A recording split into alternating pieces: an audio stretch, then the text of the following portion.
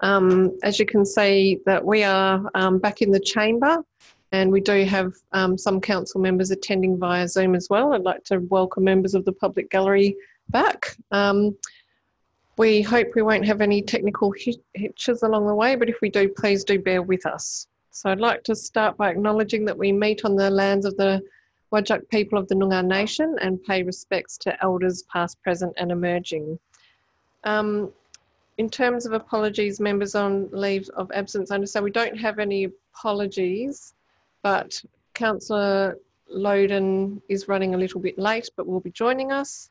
So we will go straight to public question time and receiving of public statements. So welcome back. It's nice to see you here. If you'd like to make a statement, please come forward to the microphone.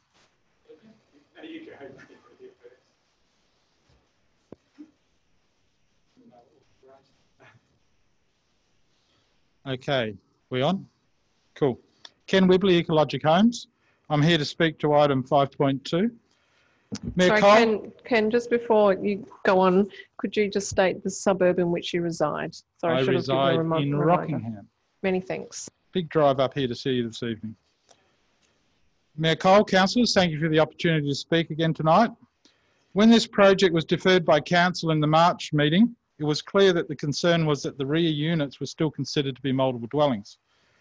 We proceeded to revise the plans, liaise with council and reach an acceptable revised design within 3 weeks of that council meeting. Now, 3 months later, and without any further consultation with us, it comes as somewhat of a surprise to find that there are 3 new reasons for refusal that have been added to the report. I stress that other than the changes that we have made to the rear units, these plans are the same and they have not changed. So these 3 new points. Firstly, there is a concern about the impact of Car Bay 2 on the adjacent Unit 1. It was our intention to assign this Car Bay to Unit 1. We proposed to add a new sliding door to give direct access from this bay into the unit. However, if this is a major concern, we will happily not install the door. Now for the big guns. So in addition to complying with Council's built form policy manual and the new R codes for apartments, these 2 new points refer to non-compliance with the Planning and Development Regulations 2015. Did not the built form manual and R codes provide sufficient scope for assessment of this proposal? We can only conclude that these new reasons for refusal were designed purely to add a bit more fat and weight to the recommendations. This proposal is for residential use. The buildings are 2-storey and the setbacks comply with and are even greater than those required in both the built form policy and the R codes. So we do not see why it is still considered not compatible with the bulk scale and appearance of the area. The car parking in front of the setback was already raised in point 1 of the items of the reasons for refusal, and we previously addressed this issue in our submission to the March round of council meetings. I challenge anyone to visit the site, and we are quite happy to meet councillors on site to demonstrate that this car parking is not out of character with the existing car-dominated streetscape in the area. The remaining other 2 reasons for refusal, being the screening of the open space to Unit 6 and 7 and the storage areas to Unit 5 and 8, were carried forward from the report from the March round of meetings, of which we addressed in our submission at that time. We have previously recognised that this proposed development does not tick all the boxes of the present day standards. It would be unreasonable to expect that to renovate a 50-year-old building and achieve all these standards, just as it would be unreasonable to expect to repair a vintage car to completely comply with present day safety and emissions standards. So we ask you, councillors, to exercise some common sense in this matter and to recognise that although not perfect, this proposal does dramatically improve the amenity of the site for the existing and potential new residents, for the streetscape and for the neighbourhood. Thank you. Thank you, Ken. Next speaker, please. Good evening, Andrew Main of 11 Alfonso Street, North Perth, and I want to speak on the item on the long-term Cycle Network. I don't have the item number. Could I first reverb the? Okay. Just checking whether No, someone it's has all their right. Maybe volume if I up. keep talking, you won't have. Yep. Sorry, just bear with Okay. us, Andrew. Okay. All right. First of all, I just wanted to thank. All right.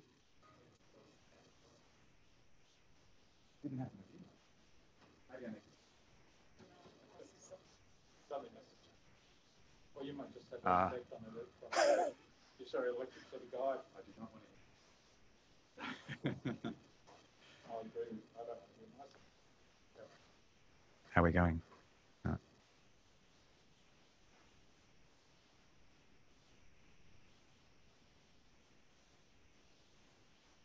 Testing, Is that testing. working now? Yes? Okay. I think we're okay, Andrew. Yeah, Go all ahead. right. Restart your clocks. First of all, just wanted to say thank you to the staff in the city who have been attending to various requests I've been putting in lately through the Snap Send Solve app, which I've found has worked very well. Previously, I've used the email, the generic Town of Vincent email to submit issues, or I've used the report it function, but I've found that Snap Send Solve works the best actually in terms of getting a response, particularly overgrown vegetation over footpaths and so on. So thank you for that.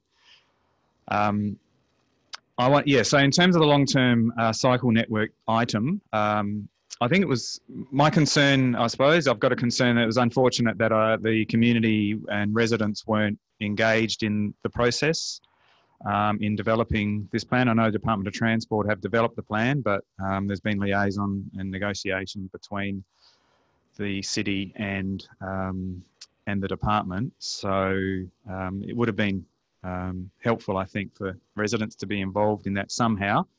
The reasons why I don't think the plan is ideal. There's areas for improvement. I think it would be a good opportunity for people in the community to express their views about that, and people that sort of aren't riding at the moment as well, to be able to express their views about what their needs and desires are. And also for members of the public that don't ride and don't really care about riding. I put a post up on a Facebook group page on the weekend about this item. And I was a little bit surprised by the negative response from some of the people that replied to the post, in that basically they were saying bike infrastructure is a waste of money, a quote saying it was a vanity project of council. So there are people that don't like cycling, and that's fine. And so I think consultation gives them a voice as well, and can potentially reduce criticism. Look, in terms of moving forward, obviously, you know, we're at that point where you have to get something in by a certain time. So you're not going to hold up the process for consultation. I know that the City of Stirling, for example, have in their motion, they will be conducting community engagement of their community as immediately, is the quote I think they have in their motion. So maybe there's the opportunity for the council to actually carry out that consultation now, even though it should have happened, in my opinion, a couple of years ago. Because I think it's important to get the plan right now, because my experience both within and outside of government, if you don't get the, you know, once the plan is done, it's very hard to change it rather than get in early on. That's all. Thank you. Thank you, Andrew. You've raised some good questions there about community engagement, and we will ask that when we come to the item. And thank you for your feedback on the Snap Send and Solve app. That's great to hear. Okay, thank you very much, members of the public gallery this evening.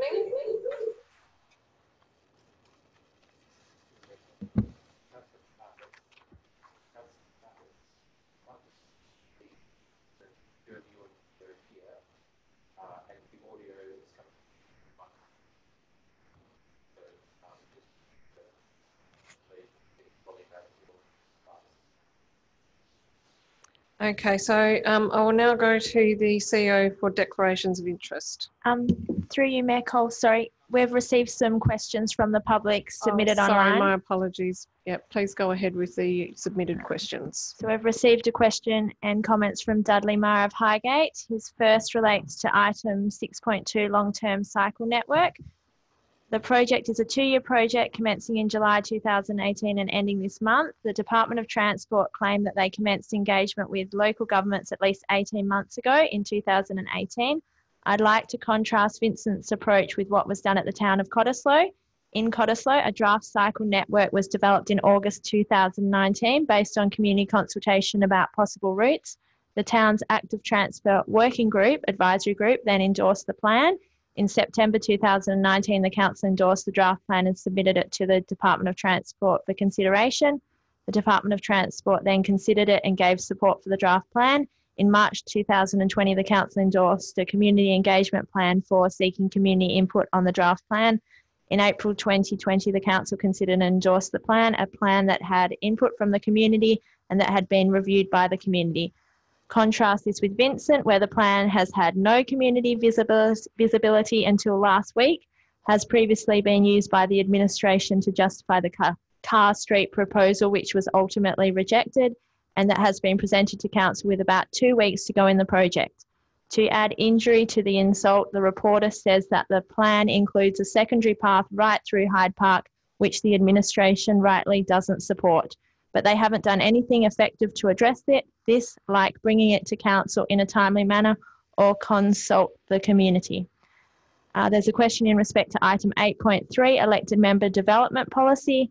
I put in a submission suggesting that each attendee should be forced to submit an individual report on the conference rather than just relying on a composite report. I gave a real world example where 2 council members and a staff member attended a conference and the report was written by the staff member without any input from the council members. These policies aren't just for the current council, who I believe would do the right thing, but for future councils. The onus should be on all attendees to provide feedback. There's a question in respect to item 5.4, built form policy and design guidelines. The design guidelines are 7 and 12 pages long. They are long-winded and have gone past their use-by date, given that the built form policy has been introduced to address commercial as well as residential development in the areas. I think they just add complexity to the planning suite of policies, and retention is almost an admission that the built form policy is not sufficient. I believe that council members should read the guidelines in their entirety before the next meeting and decide if they think they actually add anything or just a waste of time. I think they should be deleted. There's a question in respect to item 8.1, delegations. At the 30th of March meeting, I asked why the changes to the delegations to planning related matters were not time restricted. The response was that was vague, and it said that the delegations would be reviewed in 6 months, approximately in September, and then that delegations would be reviewed before July. Does the administration still commit to the review of delegations after the 6 months expires in September? There's no further questions were submitted.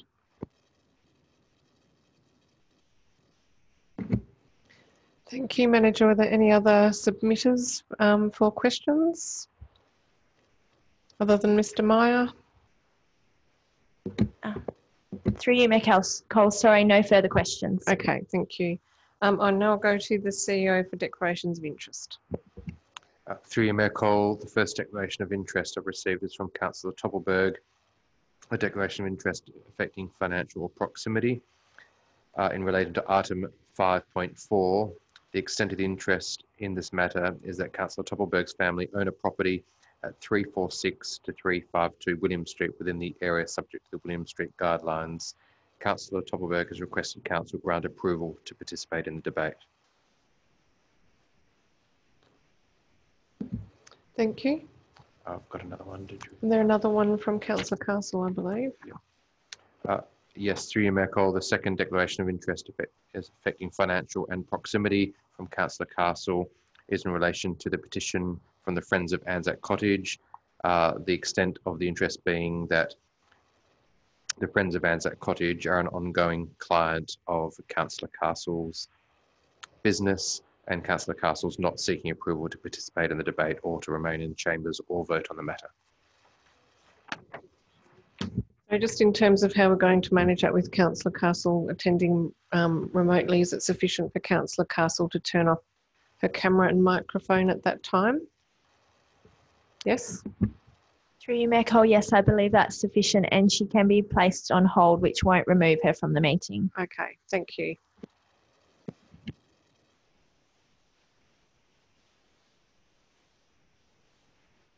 Apologies, that also covers Councillor Toppelberg. You're here, so we'll treat you in the traditional fashion where you can physically walk out of the room. Thank you.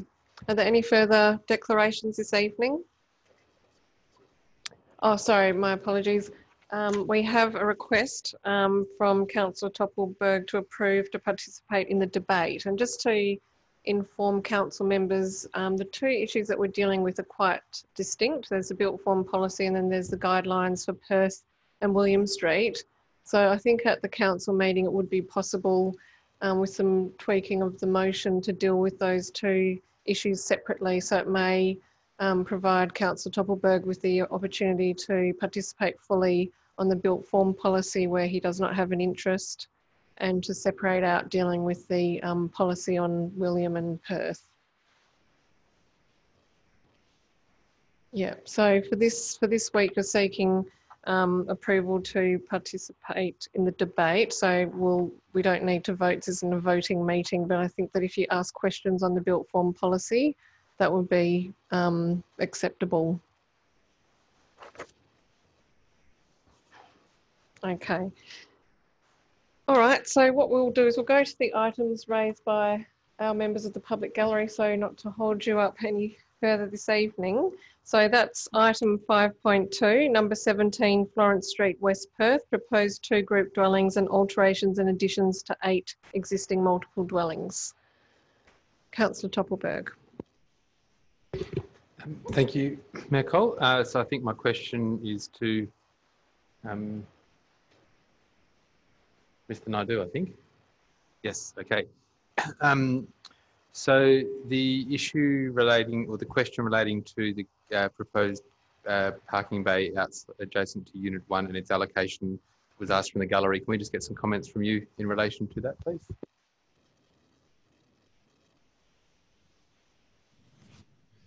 Through you, Mayor Cole. Yes, there's a car parking bay directly adjacent to the existing unit to the front of the development.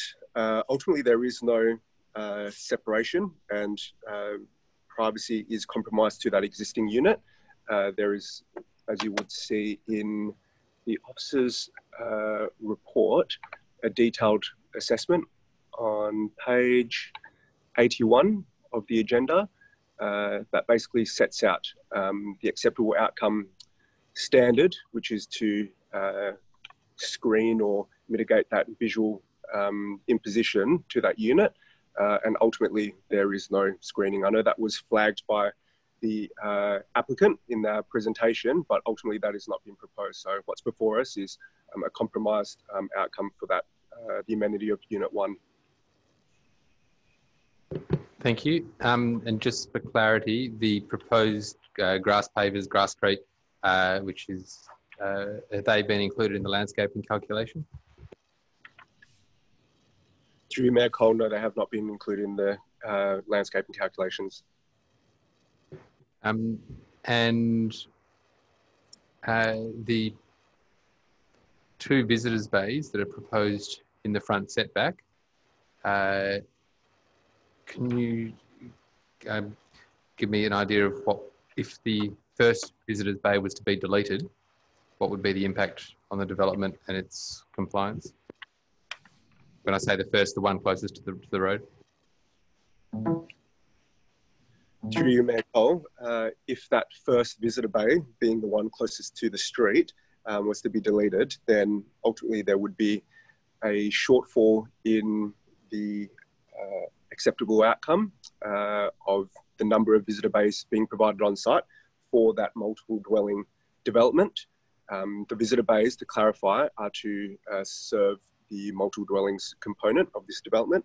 So ultimately, if that was to be removed, I'm not sure if you were alluding to the fact that that may create an opportunity to provide other opportunities such as landscaping and such. But if we were to, if elected members were of the view to support that removal, you would need to be also comfortable with the fact that there would be reduced ability to provide visitor parking on site as well.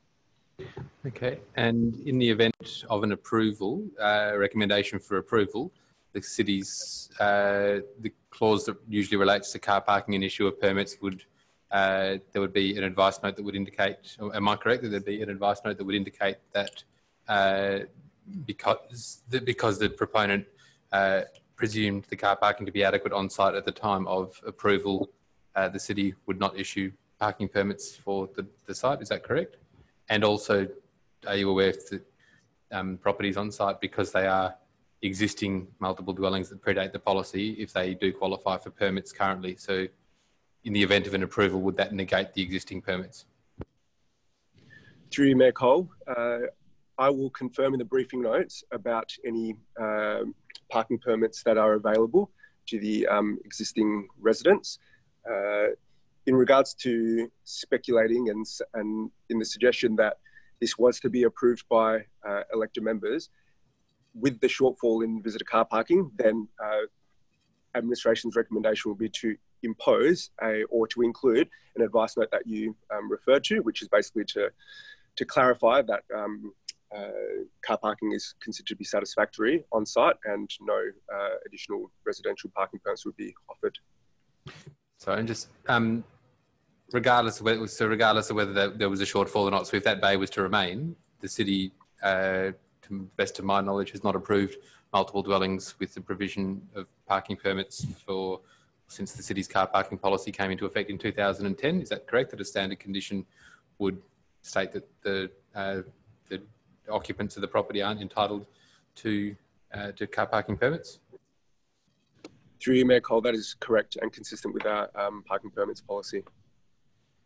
Can I ask that we please prepare an alternative for approval for next week? And I'm happy to discuss with you offline some of the, if there's any specific conditions, but if you can please prepare an alternative for next week, that would be appreciated. Through you, Mayor Cole, that can be arranged. And critical to that will be the city's stance on the transfer or existing permits. I assume, given the nature of any changes, if it was to be approved, the occupants would have to move for a period of time. I'm not sure if it's rented or owned. I'm assuming it's rented, but the status of the permits would need to be clarified as part of the approval. That would be critical for me as to whether those permits that exist for those properties would carry through to new occupants.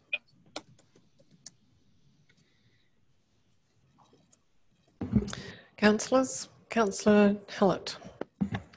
Thank you, through you, Mayor. Just along those lines of if the development was approved, could you just outline what the implication would be for in the future we decided to expand the right of way, given one of the issues raised in your report is in relation to the lack of a setback to the right of way?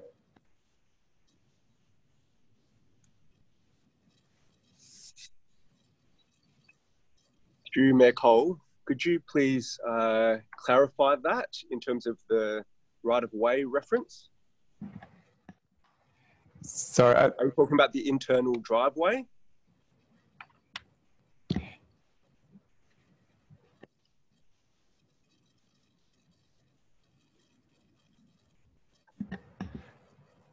just in the report, it was in relation to widening of the right-of-way required a particular amount of setback from the right-of-way.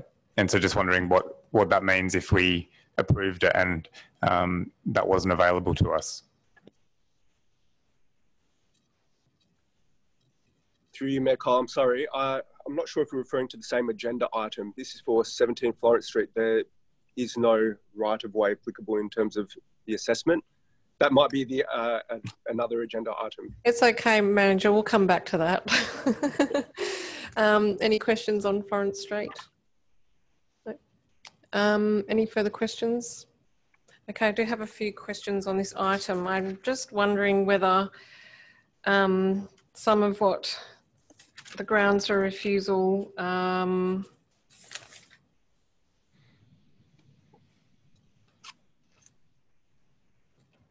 I guess my main question is that the grounds for refusal put forward by administrations, is this more really about the constraints around the site, or do you feel that there has been a lack of responsiveness in trying to remedy some of the issues raised? And I'm just wondering, for example, where the things like the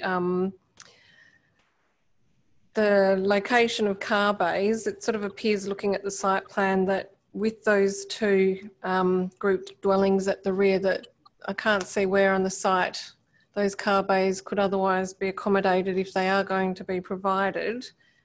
And I just also wanted to ask about the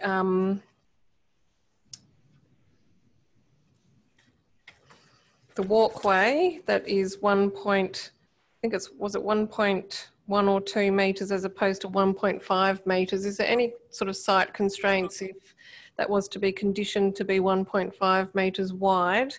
And the applicant has raised during public question time today that that clause 2.2 could be dealt with by removing the sliding door. So I'm just wondering that if we included some conditions to deal with some of the issues that administration has raised, and then sort of potentially just some commentary around whether the fact that this is retrofitting an existing multiple dwelling building built 50 years ago, whether we're ever going to achieve an approvable development with these sorts of recommendations for refusal if the two group dwellings are built at the rear, noting the applicant has talked about these issues during public question time.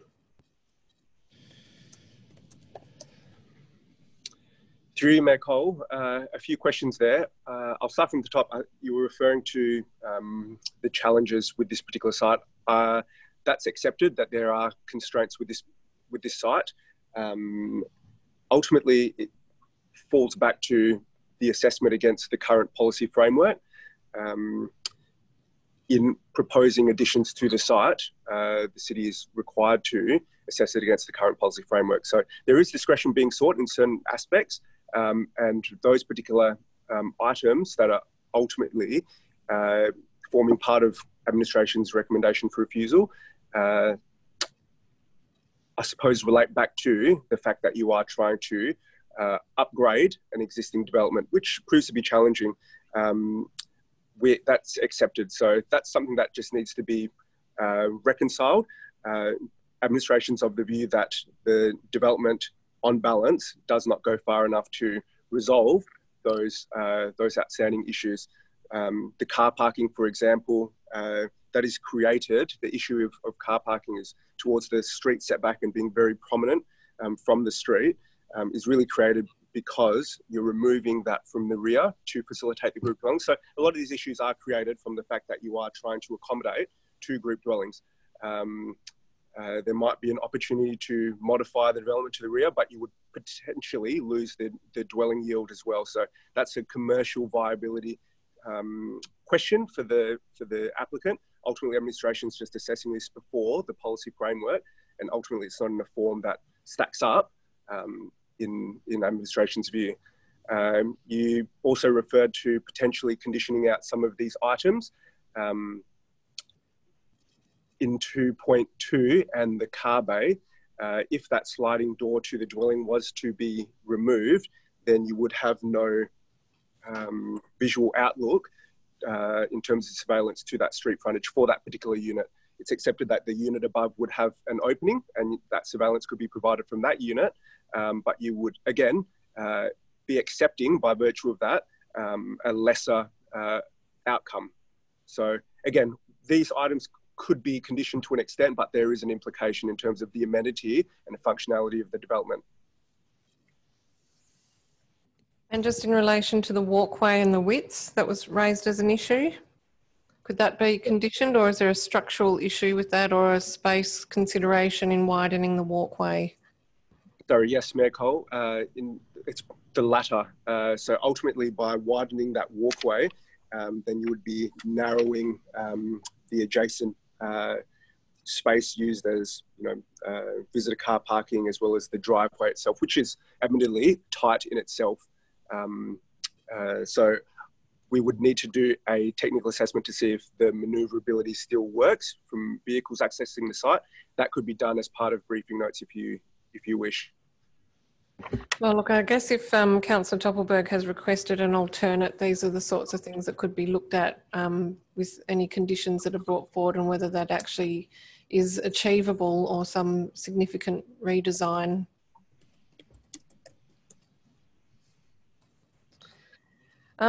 Just generally though, in terms of what's proposed compared to what's there, given that the group dwellings are at the rear, I understand the car parking issues, but do you believe that overall it would be a better, present better to the street in terms of the street view, the landscaping, whether there's sufficient screening of those proposed car bays and the amenity for the residents that are living in the existing multiple dwellings?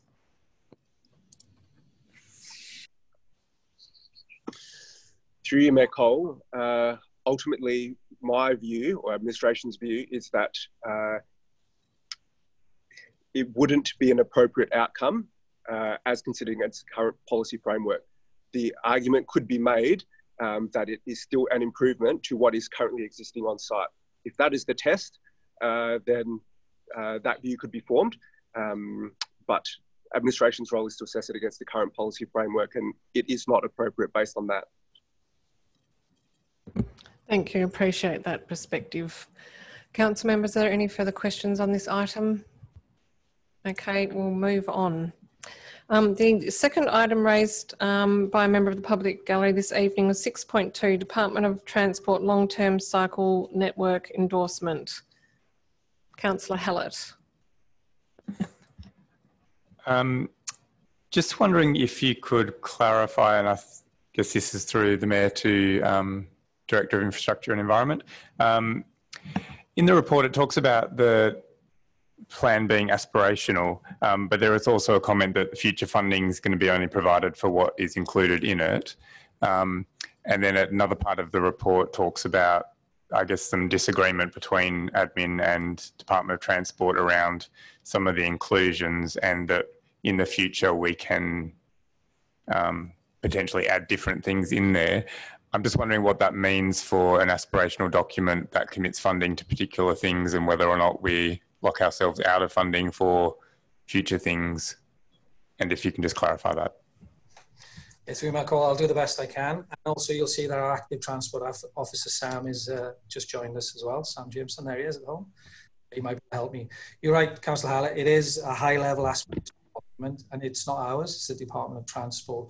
And obviously they've liaised with us, and there's some areas of, there's broad agreement, but there's some areas of disagreement as well. I mean, they are telling us that the funding, future funding from them, which we've been quite successful in getting, will be based on this plan. So you would take from that if a route is not, if we like a route and it's not in this plan, then they won't fund it. So, that'll be the outcome of that, I think. But I mean, Sam will probably add something, but they consider it a live document. They're happy to review it. They understand that we have a bike plan that's due to review as well. So they expect us to give them feedback on our bike plan. So, by no means is the dialogue closed, but at this stage they are looking for local governments to give endorsement. If I can hand over to Sam, if you want to add anything, Sam, or anything that I've got incorrect there, that would be good. Yeah, hi, through you, Mayor Cole. Yeah, so it is a live document, and they will be updating their guidelines around bike network plans, and it will become a requirement for this document to be reviewed if any bike network plan is updated in the future. So there's definitely an open dialogue there where changes and amendments can be made in the future through bike network plans. But funding is tied to the routes that are identified in the long-term cycle network. Thanks, Sam. And when you say that they're tied, is that for the duration of that plan? How long is that tied to, and when might funding re-emerge for other opportunities? Through you, Mayor Cole. So the grants that the Department of Transport give out through the Western Australian Bicycle Network grant scheme will be you'll only be eligible through that grant scheme if if a route is already identified in the long-term cycle network. The long-term cycle network runs alongside Perth and Peel at 3.5 million, which is a document that guides future planning up until 2050. So it will be connected to that. But that's why they see it as a live document, because it is quite a future long-term vision. Thank you. And also, just could you run through, I guess, what consultation has happened since it first came out 2017-ish, in terms of what community versus council, advisory groups, etc., because that was raised by a couple of questioners. Through you, Michael. Today there's been liaison. Obviously, it's Department of Transport Plan. They've approached us, and it's been very much of a technical nature. You'll see the board talks about hierarchy of routes, so it's a very technical response. We only got the plan very recently, in the last couple of weeks, so it's not possible to go out to the public, on a wide consultation. But there's nothing stopping us. I heard the comment about the City of Stirling. There's nothing stopping us, endorsing the plan, but going to public consultation, remembering, of course, that we will have another chance when we update our bike plan in a couple of years' time.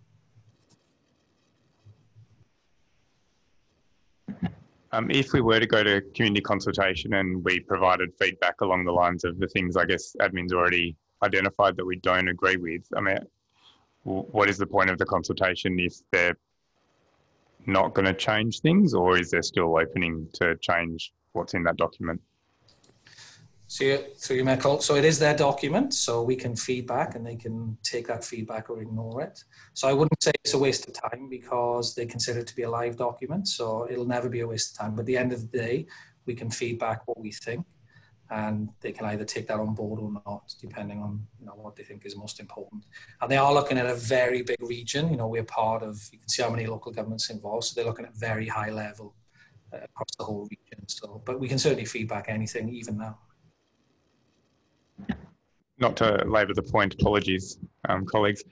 With for example, the route for Norfolk to Lake through Hyde Park, which we were not particularly supportive of, I guess what's your sense from them around if council doesn't support that, if admin doesn't support that, why would they keep it in there? Through you, Michael, perhaps Sam can join in as well. I mean, I think it, just because it's in their plan doesn't mean we have to build it. That's the first thing to say. They look to us to build those networks. So it's a funny way to say it. We don't have to build it, but if we wanted to get funding, it would have to be in the plan, if that makes sense. So nothing stops us building different routes. So I mean, Sam, can you give a more from the cold-faced view on what the Department of Transport might give us in response if we do raise that again? Yeah, so through you, Mayor Cole, we have raised that with them at the last couple of meetings that we've had with them on the document. I went back and tried to have a chat with them today. Their view is that that route runs from ECU in the north and straight into the heart of the CBD in the south. And when they're looking at this network, they're really trying to see those broader routes that move across cities and are not just within one city. And so from their perspective, that's a really key strategic route to join those two destinations. They understand that our feedback about the park, and I think their response was that they just don't think people will avoid the park, that people, even with the route, the primary route on William Street to the east and our local route to the west, I think they still see people using the park as a more direct route. But they did take our feedback on board, and their comment in response is usually that it's an aspirational document and it kind of represents the ultimate network, but that's a network that can be and is quite a long time away, and some significant changes will occur before parts of it can be implemented, and that Hyde Park is one of those examples. And just in relation to William Street being identified as a primary route, is that just a reflection of high usage of cyclists now, or is it anticipated that the state government would want additional infrastructure on that road?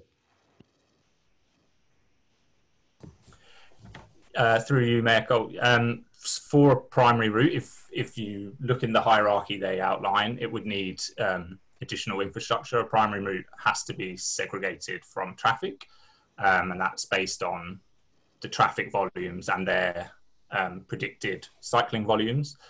As I mentioned before, it's aspirational. I don't have the data in front of me, but I don't think that William Street has those levels at the moment, but their assumption is that in the future, as one of the more direct routes into the city, it will have those levels.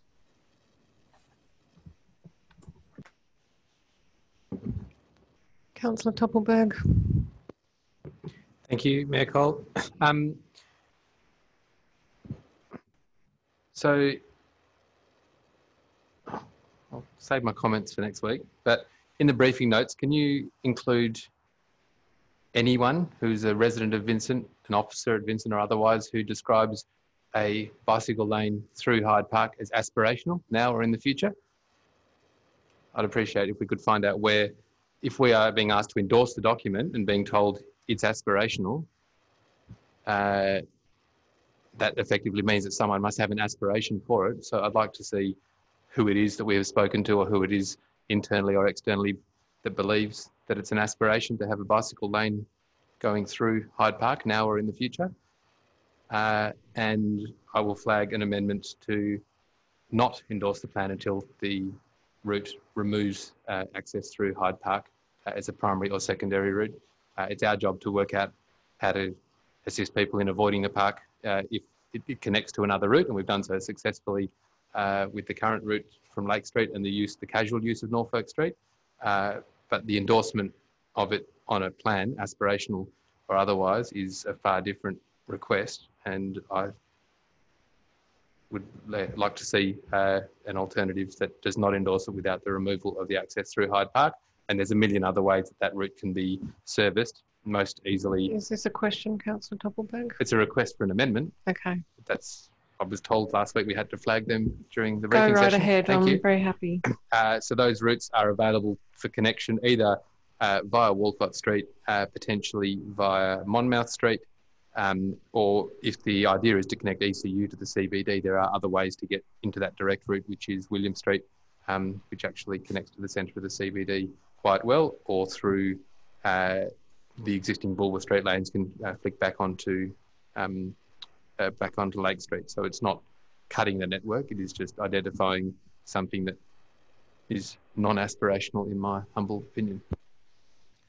Yeah, through you, Mayor Cole, we can certainly prepare an amendment, and we can do some more work on alternatives that we could go to the Department of Transport with those alternatives as we see them. The other thing I'll say, I think the first part of that, Councillor Toppelberg, was a question. I think the people who find it aspirational are the Department of Transport. So that's probably the answer to that question. It's their aspiration. And you can see that, you know, the administration and Department of Transport are not completely aligned on that aspiration. Sorry, my understanding is that an officer recommendation for endorsing that aspiration effectively says we find it an aspiration as well. So I understand the comments that are in there, and I understand their view, but this document will be referred to for the next 20 years, and this council having endorsed it, yes. If that's the case, will. Is there questions coming? Yeah, through you, Michael. Tarkus. Yeah, we can move that. Well, thank you, Mayor. I just wanted to get some clarity. I mean, there's been a discussion of that route and its links through to ECU.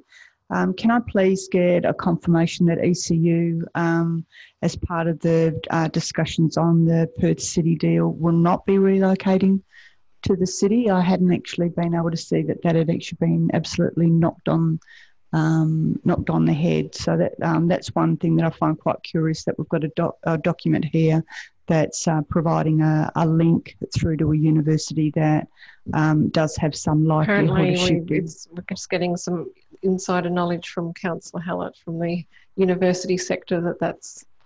It's not the proposal for the whole of ECU, it was only a couple of departments. Oh, okay. Yeah, so the campus will be in expansion Yep. Yeah. Okay. Thank you, Councillor Hallett. Question answered. I also did want to know whether staff actually considered on that route, considering that the proposal is that any alternatives will not be funded by the state, whether there had been any sort of cost, particularly with that being, that was really one of the prime routes that really stuck in my mind as well. What would be the cost to the city of having to make an alternative path, whether that's along Vincent Street and then down William Street as one example? Through you, Michael, we can see what information we can put together in a briefing note to answer that question. So we could, I would suggest we look at alternatives, and we could probably put some broad costs down on what alternatives might cost. Councillors, Councillor Gontaszewski. Thank you. Just a question in relation to the cycle route that's going around Forest Park. Is there a reason that this route proposed goes sort of more through the body of the park rather than around the perimeter, more in line with the Curtis or the Smith Street connection? So you, Michael, I'm hoping Sam can answer that question, because I can't. If not, we can take it on notice. Through you, Michael, yeah, I would have to take that question on notice to be able to investigate it a bit more. I think what I'd be really grateful for, given the lack of engagement with council to date and the lack of community consultation, is for each and every route in the document a comment to say what input administration has had and engagement and commentary that administration has had with transport on each particular route, and whether as an individual route, whether the city has any technical input or perspective on the appropriateness of that route. Because at this point in time, I don't feel as though I'm quite equipped to endorse the document either. So I'm looking forward to seeing the amendment that's being prepared for next week. Yeah, so through you, Michael, I might be able to answer that question. I think we are, as administration, from a technical perspective, we're comfortable with the routes listed in the plan, other than the Hyde Park route, you know, where we've given that feedback. So I think that's where we are. Is that correct, Sam, if you want to add anything? Through you, Michael, yeah, that's correct.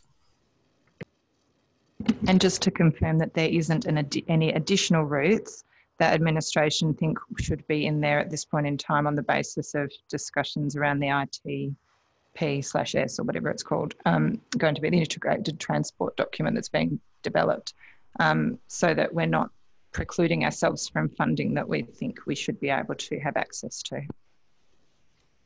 Through Michael, I'll take that on notice, if that's okay. Councillor Castle has a question. Thank you, Michael.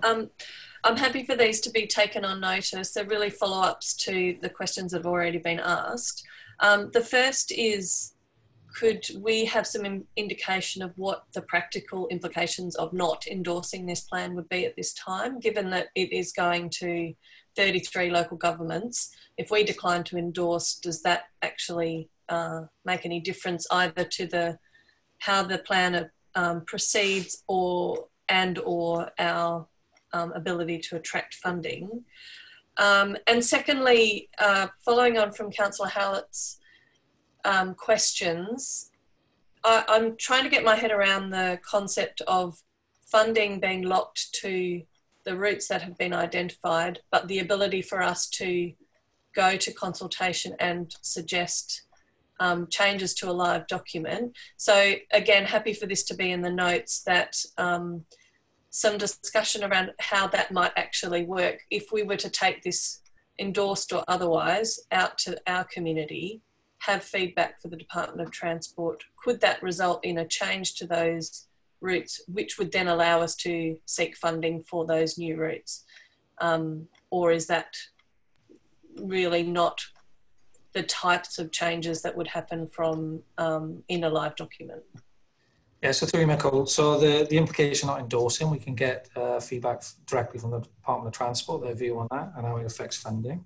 I mean, you're right, it is a live document. So we could go to consultation, we could go back with that feedback and suggest routes, and they could change the document. I think our feeling is, though, this is I mean, what Sam said is true, it's a wide document across a big region, so I'm not sure how successful we'd be at changing their mind. It is there it is their aspirational vision, but we can certainly give that feedback.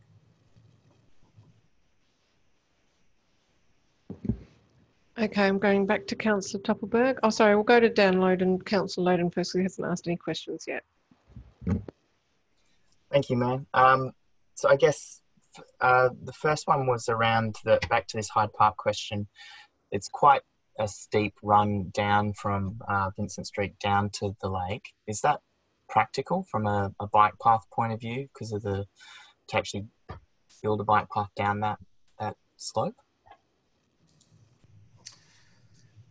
Through you, Michael. I mean, it can be done. We have got bike paths that are steep. You know, there are mechanisms to make that a bit safer, but it can be done. I mean, I'm not saying it's ideal, but it can be done. And if it was up to administration, where would we put that secondary route that wasn't going through Hyde Park? How would you modify it? As working on the basis that we have to keep those inputs and outputs from the City of Vincent consistent. Michael, I'd have to take that on notice unless Sam's got a specific view based on that experience. Through Michael, so last year as part of the most recent round of WA Bike Network grants, we applied for funding for a feasibility and concept design of a route along Norfolk Street. This would have gone around the western side of the park. So it would have used a short part of Vincent Street or one of the streets running above to come across and then round to Palmerston Street. So we're due to do this feasibility and concept design in the next financial year, moving on over the next couple of years onto detailed design and construction. So I think that would be the administration's preference, is to take that route around the western side of the park and join up with Palmerston.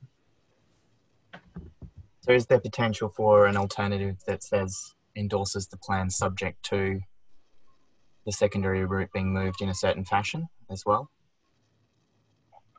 More aligned with what we're seeking? I mean, through you, Michael, we could give that feedback. I mean, I can see that we probably administration and council are aligned in not thinking Hyde Park's the best route. And so it does seem logical that we would go back and make that point quite strongly. So yeah, we could do that.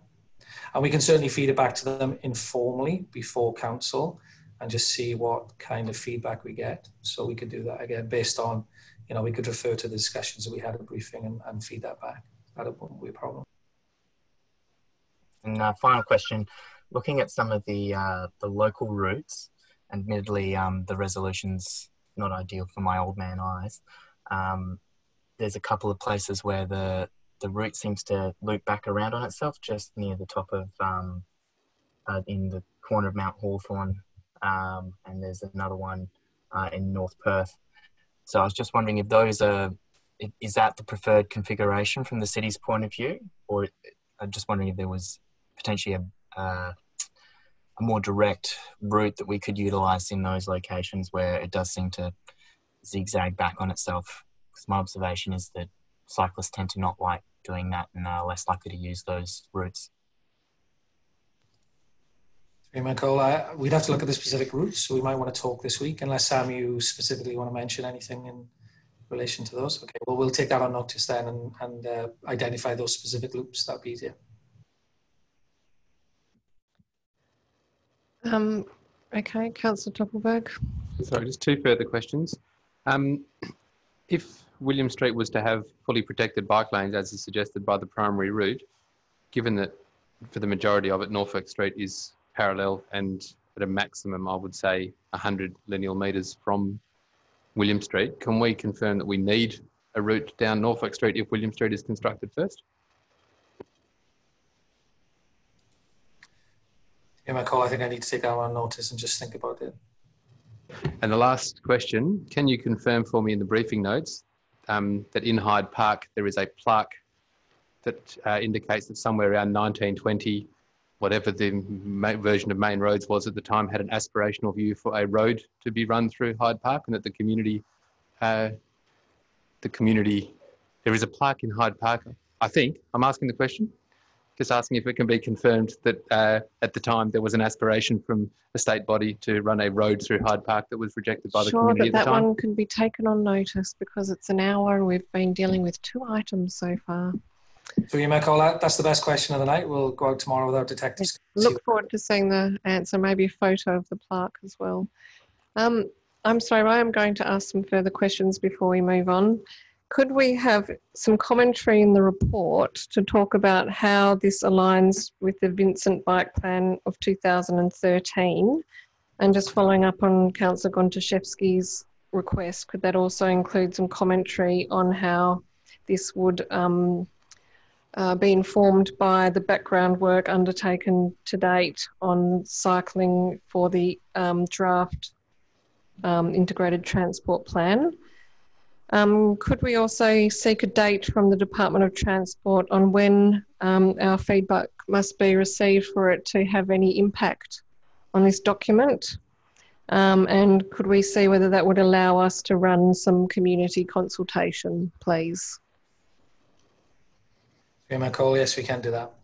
Okay, and just in terms of the feedback or questions received from council members this evening, it appears that there is definitely a flagging of an alternate motion on this, so it might be a good idea for council members to email what elements they would like to see in an alternate motion to see if there's any commonalities between council members rather than preparation of multitude, because it does seem to be some common themes there. Okay, I'm calling out final questions. Okay, we're moving on. So we'll go back to the... Through you, Mayor Cole. Sorry, I think Councillor Wallace had a question. Oh, my apologies, Councillor Wallace. Thanks, Nicole.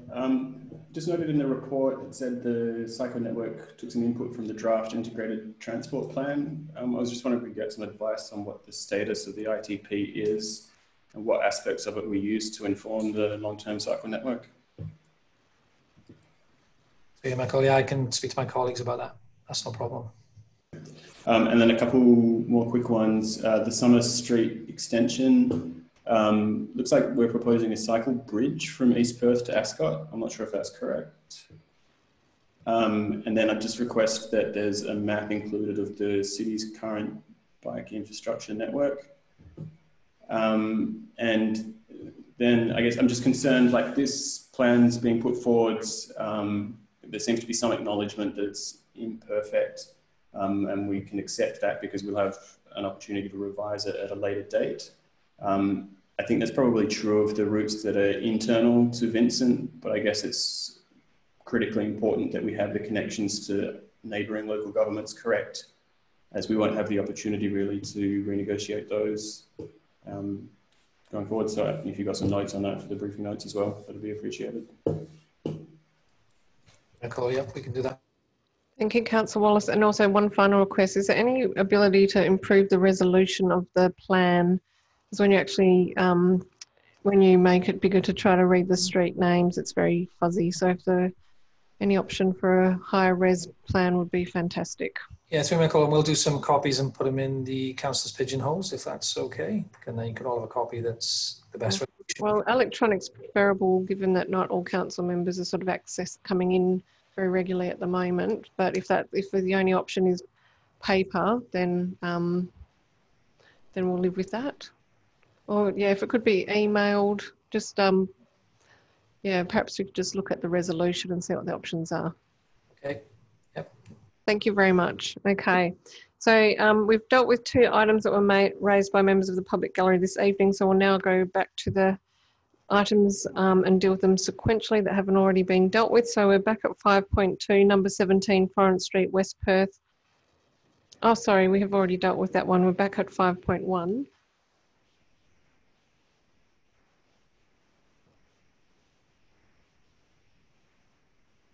Yep.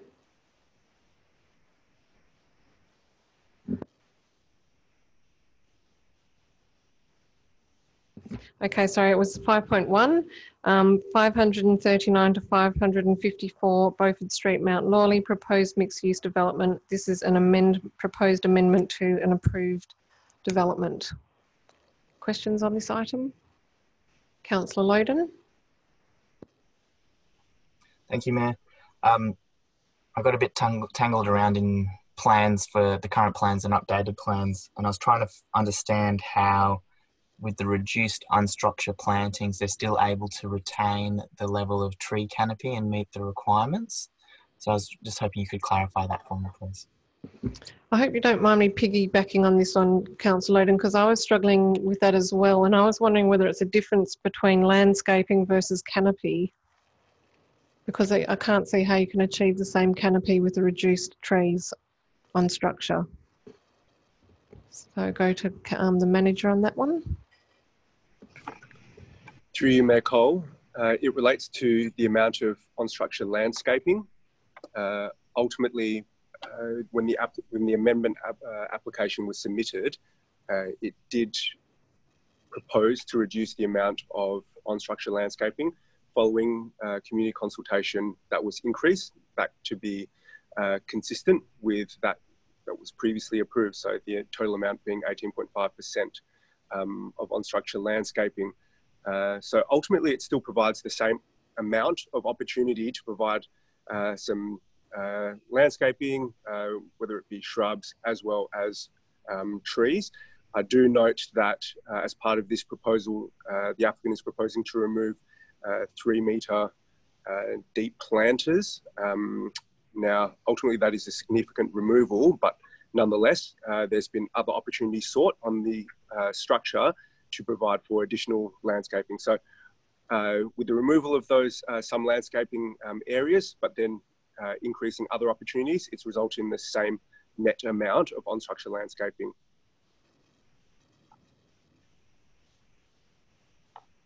Go ahead, Councillor Oden. Thank you, Mayor. Sorry, when you give the nod, I can't tell if you're nodding to me or to somebody else. It makes perfect sense. I'm not even having eye contact. I'm just vaguely looking off in the corner. Sorry. No, all good, all good. So there's a reduction in these deep planting zones, and there's landscaping, but not canopy. It sounds like there's going to be a reduction in the number of trees as a result of this change. Is that accurate? Through you, Mayor Cole. So the landscaping plan that was considered as part of the previous application that was approved didn't designate or didn't specify the minimum number of trees to be delivered. That wasn't conditioned as part of that approval. Now, looking at that landscaping plan though, it would provide for a certain amount of trees on site. Through this change, it would ultimately still provide for or capable of providing for a similar number of trees.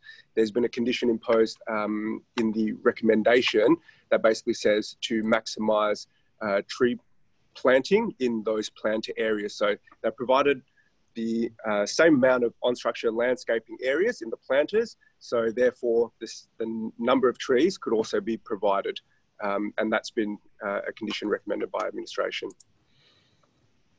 Can I just seek clarification, because I've written notes here that says, this is just my notes I've jotted down, that the trees are being reduced from 58 to 34, so I'd have to search back through the report to find where I found that, but I thought there was actually a reduction in trees overall. Yes, through you, Mayor Cole. As I mentioned, there has been a reduction in terms of the number of trees, but that's why administration's recommending a condition be imposed to increase the number of that tree planting, because there is available space. There is a sufficient planting area to provide for the equivalent number of trees. So that's been recommended by administration. Which condition number? Let me just check.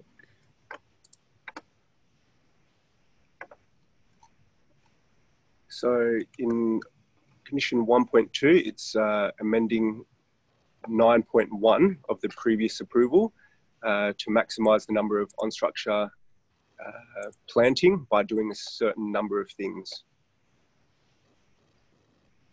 It doesn't actually talk about number of trees though. Correct. That's through you, Mayor Cole. Possible though, could we actually condition the number of trees? That would be available to you, Mayor Cole. The previous approval did not specify that number. Administration's done a count of what was shown on that plan though, So that's how we came up with the numbers. So if we want to secure the specific number of trees to be provided on structure, that can be done.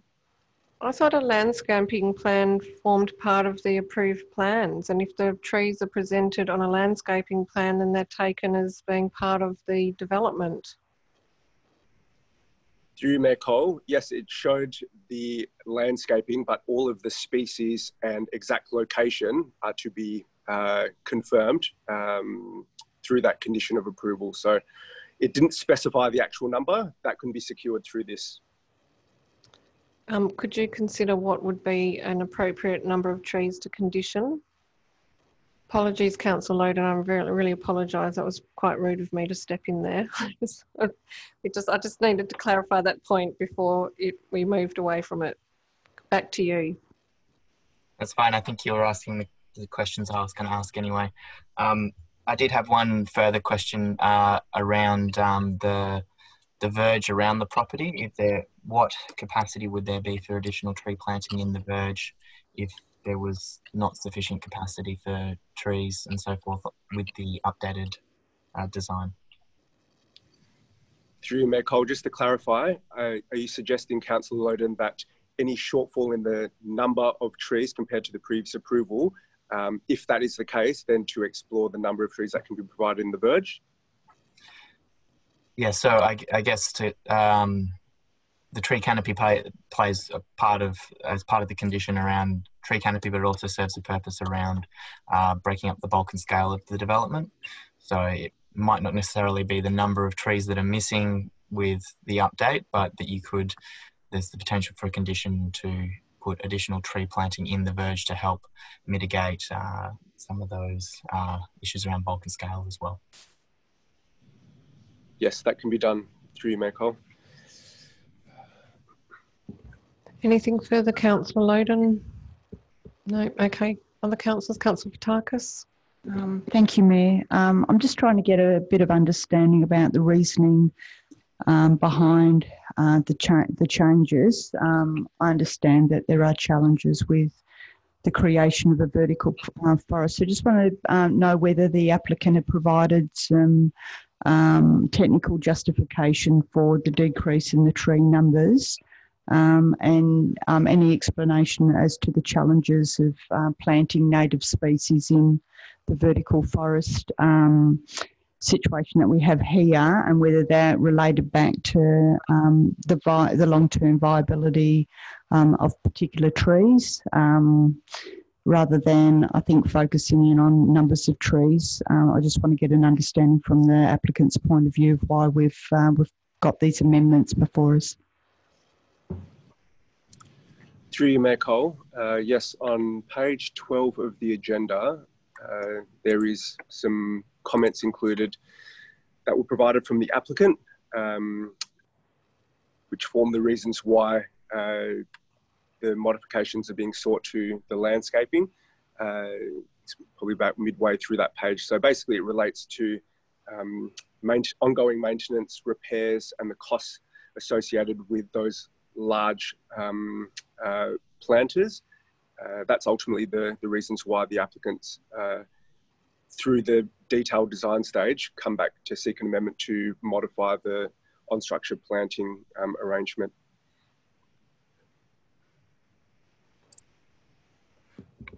Councillor Fotakis, have you got any further questions? Okay, councillors.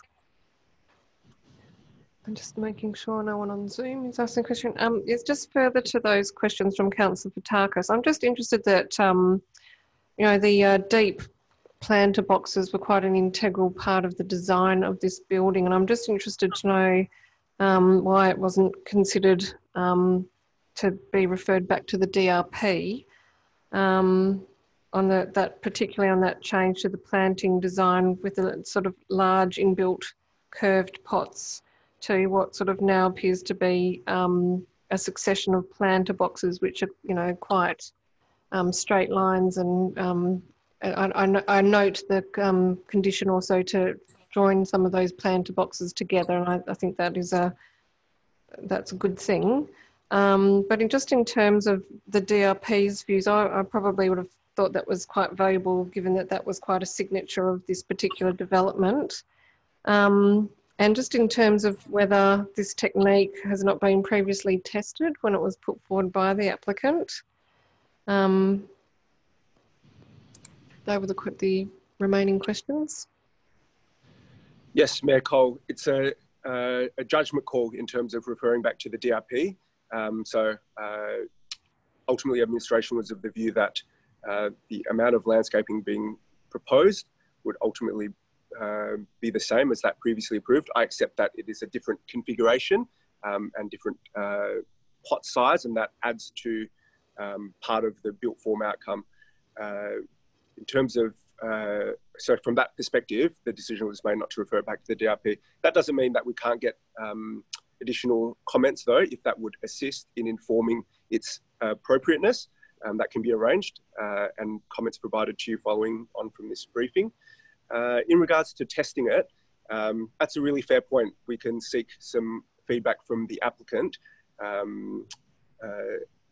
The style of 3 metre planters can be provided.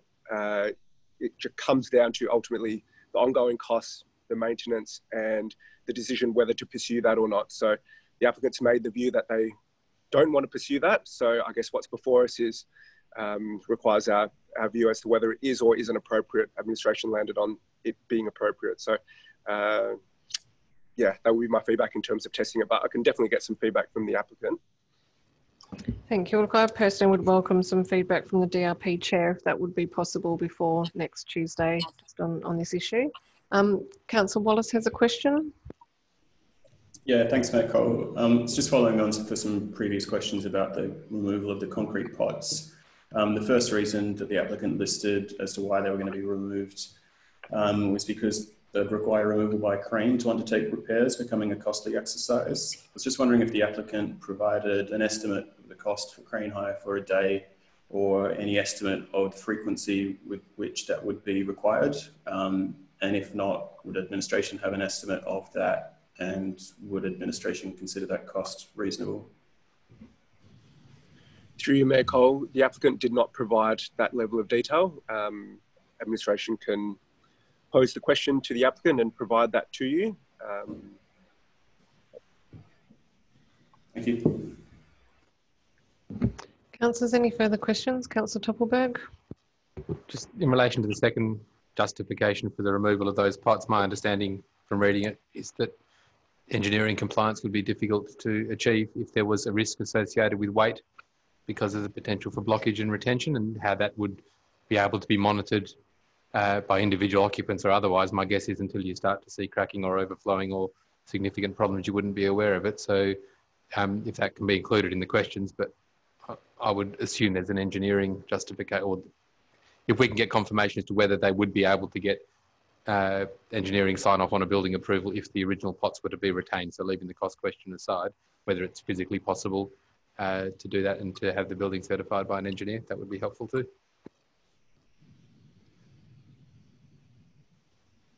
Councillors, any further questions? Manager, did you wish to respond to that request? Is that achievable? Sorry, through Mayor Cole, I nodded. Apologies. Yes, we can provide that information to you.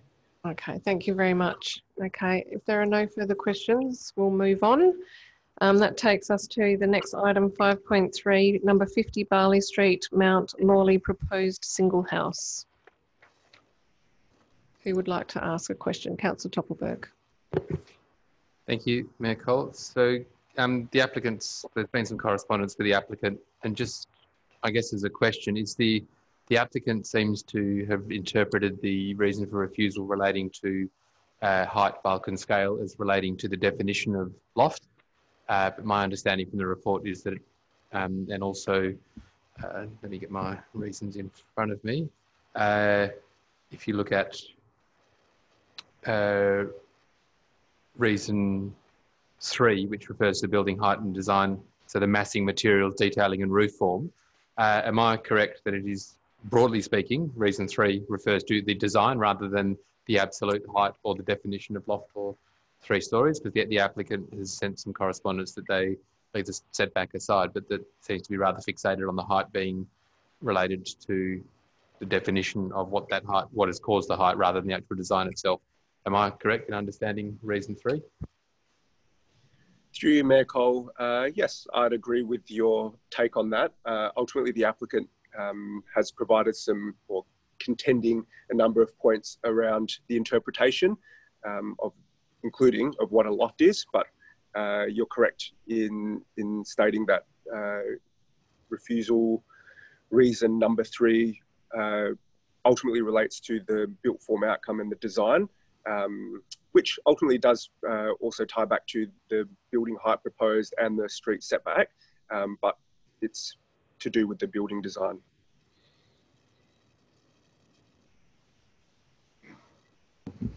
Councillors, any questions? Councillor Hallett, we can go back to your original question. Sorry about that. And I'll word it slightly differently, perhaps.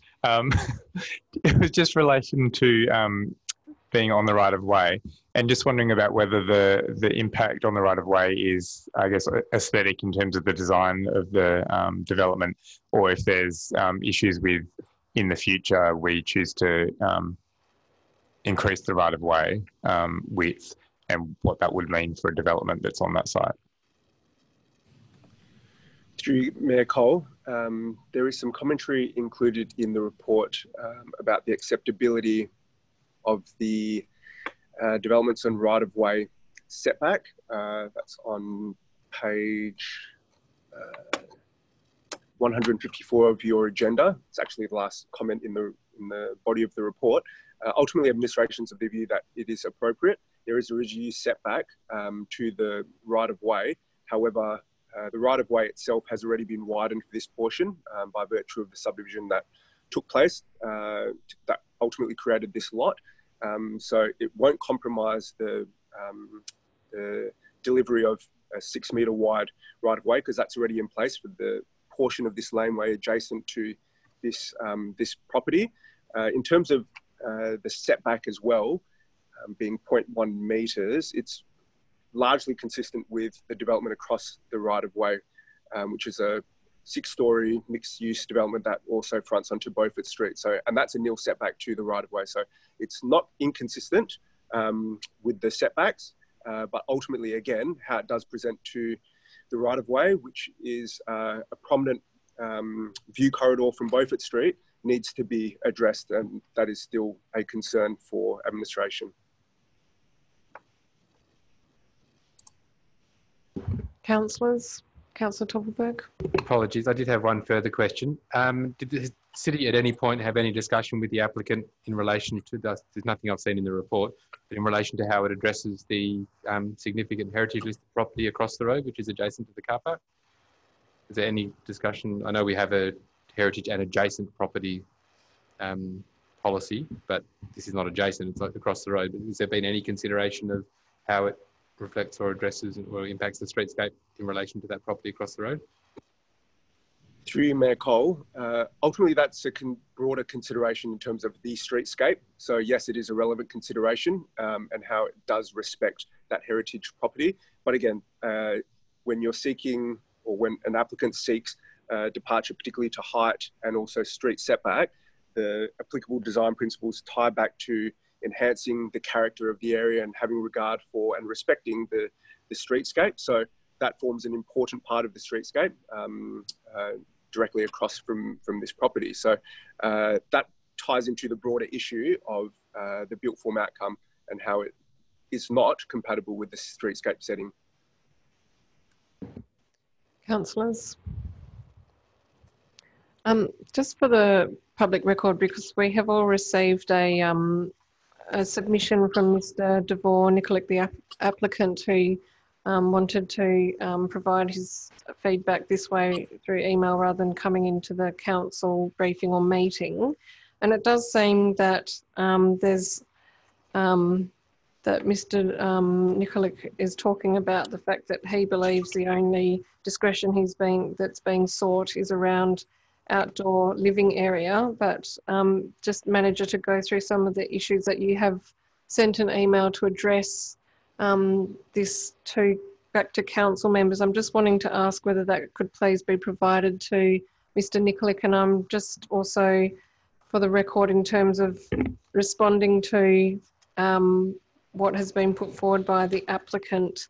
Your summary is that it's not that the discretion is being sought in relation to the street setback, the building height, the outdoor living area, the landscaping and developments on rights of way, and then there's additional feedback around the bulk and scale and the building design in terms of the massing, materials, detailing, and the quite complex roof form.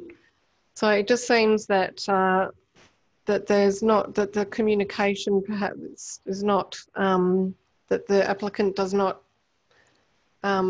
see where administration is coming from, and hence I just wondered if there's been attempts to meet and to go through it in detail. Through you, Mayor Cole, yes, absolutely. That's been our approach to try to resolve the outstanding issues. The departures that you listed ultimately all relate back to fundamental site planning and also built form design. So those are all design elements that can be worked through. We've also, you would have seen in the report that there's a section on how this has progressed through the design review panel chair as well, and their concerns, which are largely the same that administration has provided to the applicant. Now, prior to finalising this report, administration has really been seeking to continue to work with the applicant, but they want a view formed on the proposal before you. As you can see in the correspondence sent from the applicant to yourselves, though it does contest the number of departures or where the discretion is being sought in terms of design elements, that aside, they are still of the view that this is an appropriate built form outcome, and that's outlined in that correspondence to you. So fundamentally, there's just a differing view as to what is or isn't appropriate in this location. Thank you, noted. And I think it was this application that requested that this be brought forward and that there didn't wish to be any further engagement with the design review panel. That's correct? Through Mayor Cole, that's correct. That, okay. That comment is in the report in the DRP section. Okay, thank you very much. Any further comments or, sorry, questions, Councillor Toppelberg? Sorry, just referring back to the heritage and adjacent properties policy, which I know has not been I understand it hasn't been assessed against it, but just having a quick look at it, there is no definition of adjacent properties within that. I'd be interested to know what the city's view of adjacent is in terms of adjacent properties, whether it only refers to side by side. I'll be happy to receive that in the briefing notes. Through Mayor Cole, yes, I'll provide that in the briefing notes. Okay, let's move on to item 5.4, outcomes of advertising, amendment number 2 to local planning policy number 7.1.1 built form, and appendix number 16 design guidelines for Perth, and appendix number 18 design guidelines for William Street. So in taking questions with this item, if we can just deal with the built form policy in the first instance, that would be good, and then we can deal with the guidelines separately once we've sort of dealt with those questions and Councillor Toppelberg can leave the chamber. So are there any questions in relation to the built form policy?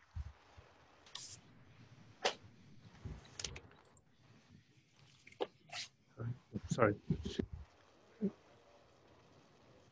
You have questions? I do. It's a request, actually. In a number of places within the policy, it refers to other policies, in particular the R codes, and different, and just if it's possible where those are made, so whether it's referring to tables, heights, or definition setbacks, or otherwise, that those are actually provided as links, so that anyone who is consulting the built form policy, if they finally find the answer to their question, and it happens to be in another document, they don't have to begin searching, it can link them straight to that. Is that possible to do and then to maintain updated within the policy? Through Mayor Cole, yes, that's absolutely possible. We will look to do that on the version of the policy that is published on the city's website, and we can maintain those links in the document.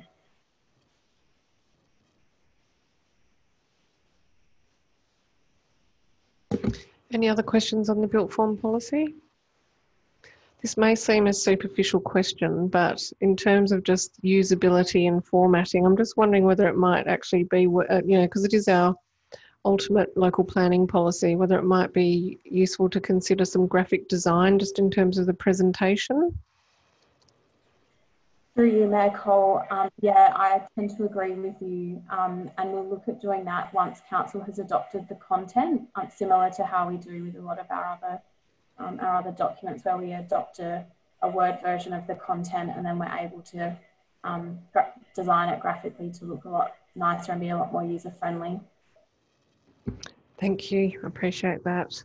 Any other questions around the built form policy? Okay, we'll then deal with the design guidelines. So Councillor Toppelberg, are you happy to vacate? Sorry, I had requested permission to sit in for the debate. I'm happy to sit in for the debate for both. Well, we can't vote on that. That's true. And because it's not a voting forum, it's up to me as my declaration, and I'm happy to remain in the chamber. You sit there then, that's fine. Is that okay from a governance perspective? Through you, Mayor Cole, I believe so. Just next week we'll need to vote on it and then make a decision. Okay, thank you. All right, design guidelines. Any questions? There has been some commentary around length, and I know that that has been dealt with because this feedback was provided during consultation. But Manager, would you like to just address the concern around the length of the guideline documents and whether they are necessarily overly long, given that we now have the built form policy? Yeah, thank you. Through you, Mayor Cole. Yes, we received that comment that was raised in the public question time, also as part of a submission on the guidelines. And I do tend to agree that the documents are quite lengthy, where a lot of the provisions are now contained in the built form policy.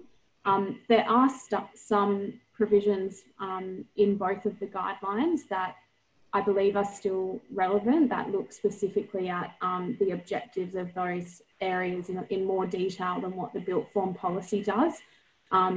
So I wouldn't at this stage recommend that those two guideline documents get rescinded. Rather, I guess the administration is looking to review all of its policy framework, and we've earmarked these two guidelines as well as all of the other guidelines to be reviewed in the 2021-22 financial year. And so we'll look at doing a thorough and complete assessment of every provision and every objective within the policy, and then making recommendations in relation to whether to retain that document in its current format or in a revised format then. Thank you. Any further questions on this item? Okay. Oh, sorry, Ashley. Councillor Wallace, over to you. Thanks, Mayor Cole. Sorry to bring it back up again, but seeing as we may or may not be passing a long-term cycle network plan next week, which designates William Street as a primary route, I was just wondering if that had any consequences for the guidelines for William Street in terms of streetscape or anything else? Through you, Mayor Cole, I don't believe that it would have any impact, but I will take that on notice and just check. In terms of the actual streetscape itself, the guidelines, don't really impact on the public realm so much. It's more, they more provide guidance on development on privately owned land. So for that reason, I think we'd still be looking for a similar style of design on the private realm, but I will just take that question on notice and review to double check. Any further questions? Okay, thank you. So we're moving on from strategy and development into infrastructure and environment. We have dealt with 6.2 already because we had a public question on that item. And the other item remaining is 6.1, traffic management at the intersection of Walcott Street and Beaufort Street, Mount Lawley. Are there any questions on this item? Councillor Hallett. Happy for this to be taken on notice. Just a query about, I guess the original intent was that it was a trial and it never ended. Is that something that would not happen again with our new project management processes in the city. Yeah, through my call, I'll take that on notice if that's okay.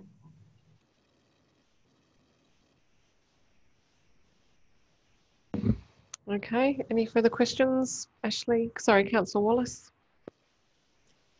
Thanks, Mayor Cole. It's just on the traffic surveys that were done. The report only really notes surveys on streets southwest of the intersection. I was just wondering if we did any traffic surveys anywhere else. There was a number of 1,000 vehicles mentioned in there somewhere. I was just wondering if that was a particular threshold for classifying streets. And then, yeah, just a general comment that it'd be good to have some further attachments, like maybe regarding traffic surveys, or kind of provide the basis for the conclusions that you're making in the report. Yeah, through my call, I'll take that on notice. Thanks, Councillor Wallace. Any other questions?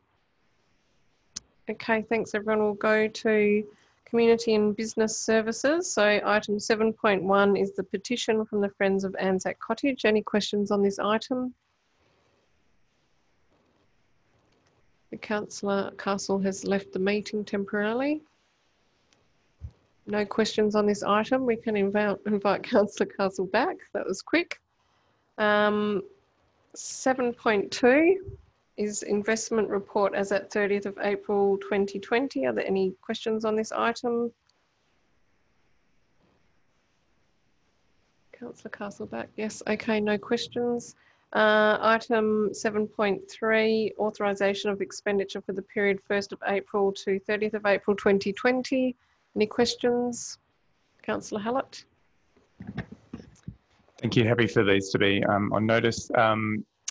Just in the ICT credit expenses, there's 2 instances of website security subscriptions, and just wondering if that's a repeat of the same one or 2 different ones. Can I confirm that the Beaufort Street CCTV upgrade for 100 grand was state funded? And there was an entry for Beatty Park Cafe expenses, and just wondering what the status of the new cafe proprietor is, I guess, given the shutdown.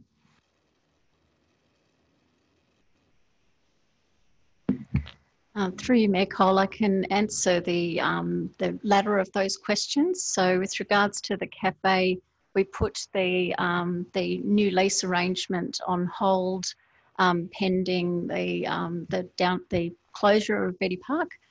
We're just having a conversation with the potential new lessor of the cafe at the moment and arranging for a start date for that lease.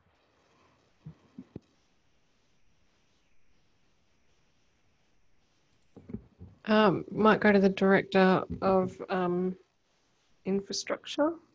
You may call. I think the question for me was about the CCTV payment. Yes, was that's right. Yeah, I'll take that on notice and just double check that. And that's also something that would be worth discussing, because we haven't alerted the community to that. So we should probably do some communications around that if that project has been completed. So you may call. Yeah, it has been completed. So yeah, you're right. Yeah, when we did Leaderville, we did communicate around that. Councillor Hallett. Sorry, just a couple more. Also fine for on notice. There's one payment to the City of Perth related to retail promotion contribution. Just wondering what that relates to, and I'm assuming it's COVID related. And then also for Wilson Security, and just wondering what we use them for. Through you, Mayor Cole, I'll take those questions on notice and resolve them in the briefing notes. Thank you. Any further councillors have questions on expenditure?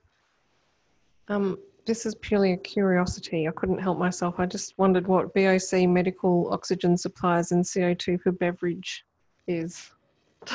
Just couldn't quite get my head around that. Carbonated mineral water? Could be carbonated drinks, but I'll find out for you. Thank you. Thanks. Non-alcoholic, good to hear. Okay, without there being any further questions on this item, we'll go to financial statements as of 30th of April. That's item 7.4. Any questions?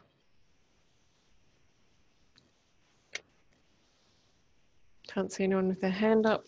Okay, so we will go to the differential rating strategy, item 7.5.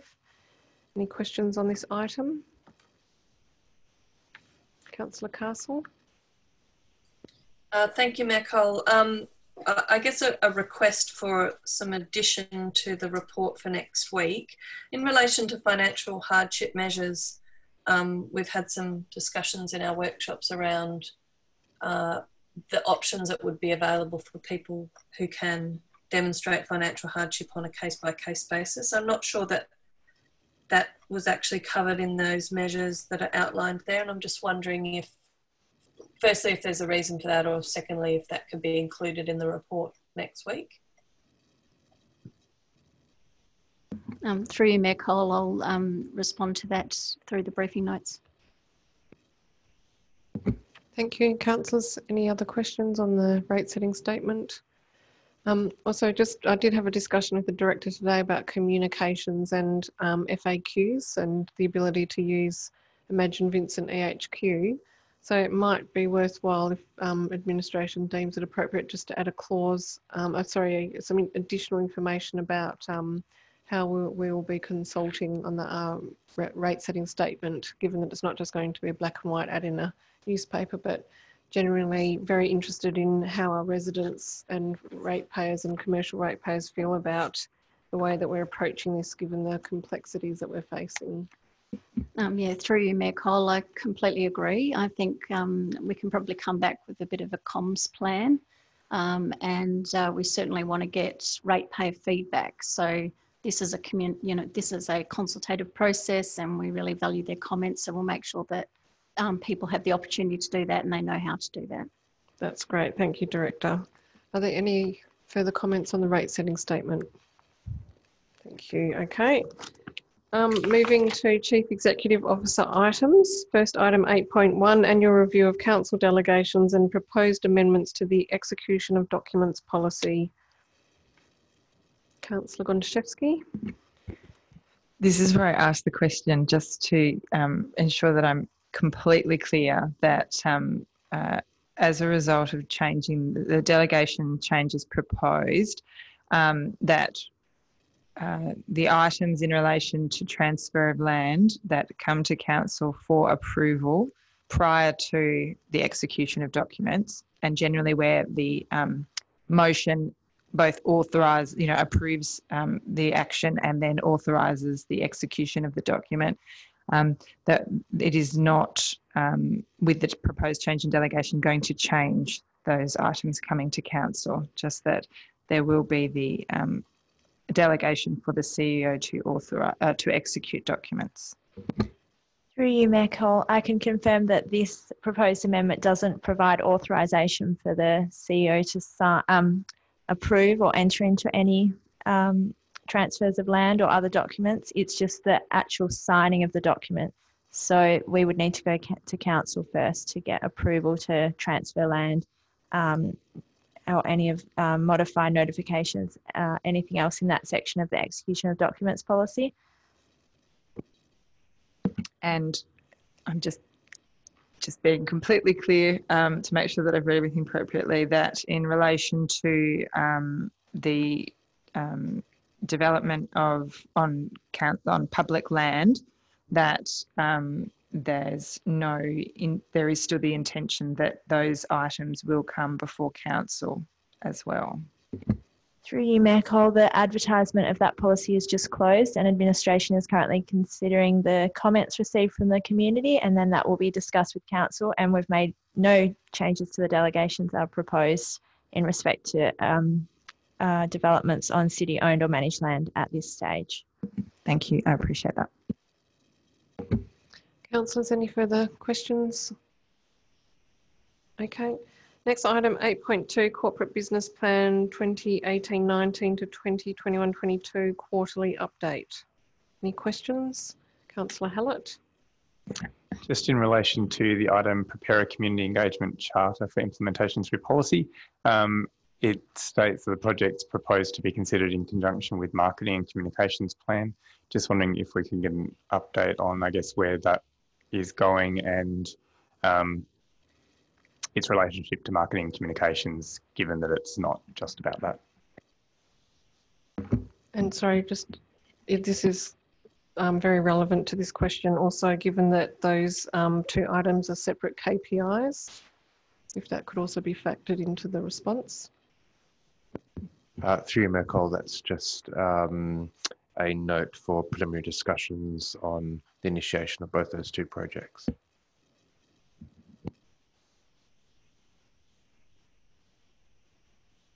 Sorry, I don't follow. Through you, Mayor Cole, we are in the process of engaging a consultant to help facilitate the preparation of the marketing plan, and we're still in, we've deferred some of the working group meetings since COVID started on the community engagement project, and we're looking to restart those discussions shortly.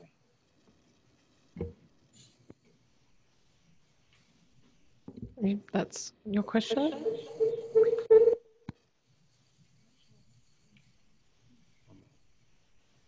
Can I just clarify, are we still dealing with these 2 projects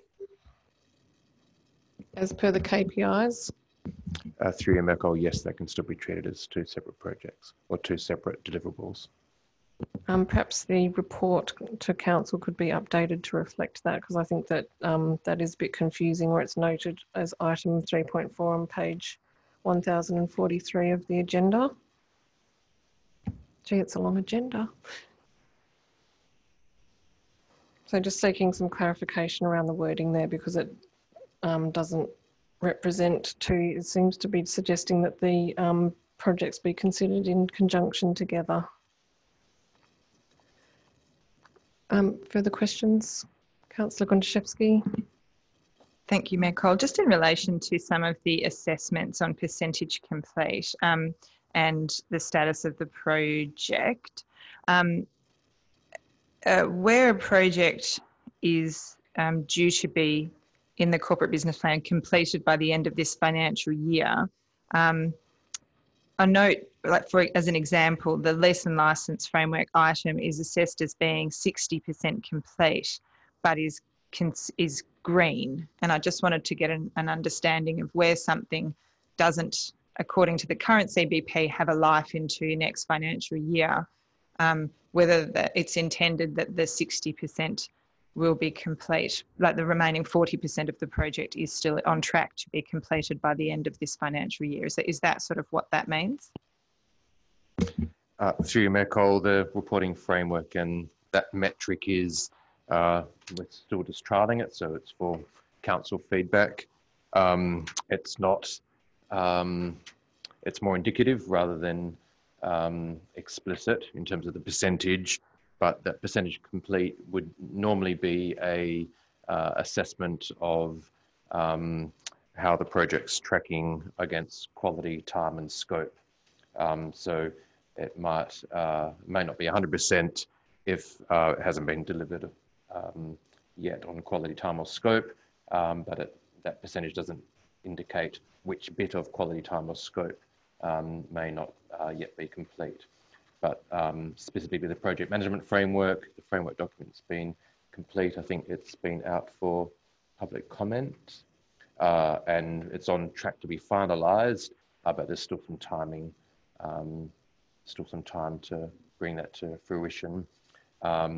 We'd probably say it's 60% because on the timing, it's been a project that's been long in gestation for several years. So we are hoping that tracks over the next 2 to 3 months, and I'm just looking towards the director for that. Yeah, through you, Mayor Cole, the property management framework is intended to come back to council in either the next cycle or the one after. We're hoping for the next cycle. Just depend on whether I need to do a bit more work with community consultation prior to that. Thank you, Executive Director.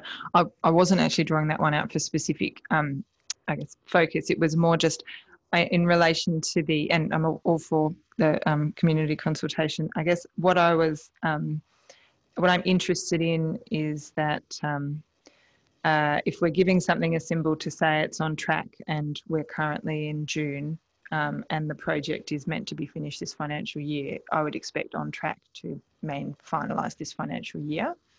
And then if it's not going to be finalised this financial year, I would expect in the project comments for there to be I guess, that sort of explanation, and then a likelihood of when it's, planned to come through. I think some of the other ones I had some questions around were the Woodville Master Plan, Leederville Oval Master Plan, Robertson Park Master Plan, the Planning Framework for Town Centres, the Marketing Plan, the Community Engagement Charter, the Integrated Transport Plan, and the Strategic Community Plan Desktop Review.